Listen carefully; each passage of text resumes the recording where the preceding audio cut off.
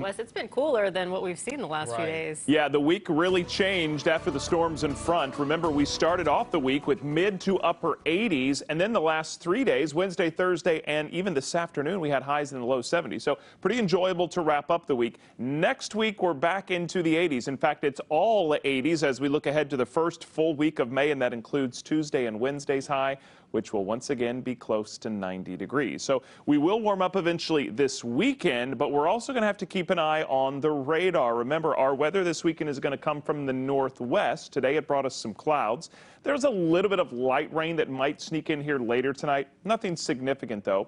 And then we've got some scattered showers. Again, light rain here and there throughout the day tomorrow. That'll interrupt our Saturday. But very comfortable as we wrap up the work and school week. Remember, the last day of April is tomorrow. So just like that, and 4 months are gone this year. Temperatures around 70 here in Raleigh, a couple degrees warmer in Cary where it's 72. It's 68 up in Durham.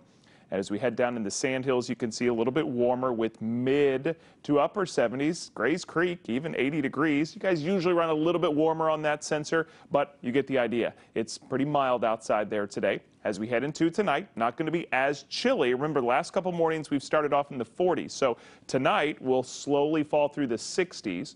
Then just down into the 50s overnight, including 54 tomorrow morning. As for the rain, you can see we've got some small chances that will develop overnight, including for tomorrow morning.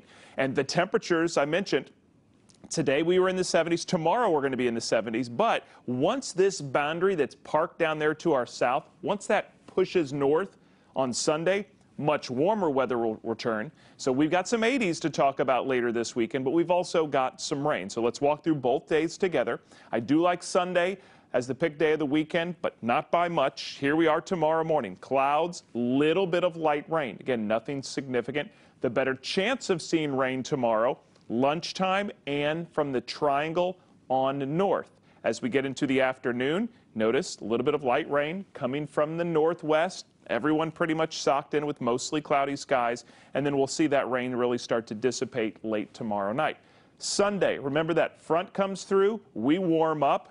Morning time Sunday, we've got some dry weather, some sunshine in the afternoon with warmer temperatures, and then the rain we're talking about Sunday doesn't look to arrive until Sunday night. So a lot going on this weekend, including the Crohn's and Colitis Foundation Take Steps Walk. That's out at Dorothea Dix Park tomorrow morning. Starts at 10 a.m. I'll be out there helping steer everyone around, and our temperatures warming into the 60s with just a little small chance of some light rain. So again, tomorrow it's light rain.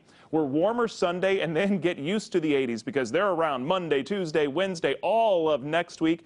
But on your exclusive 10-day forecast, we do drop back into the 70s by next weekend.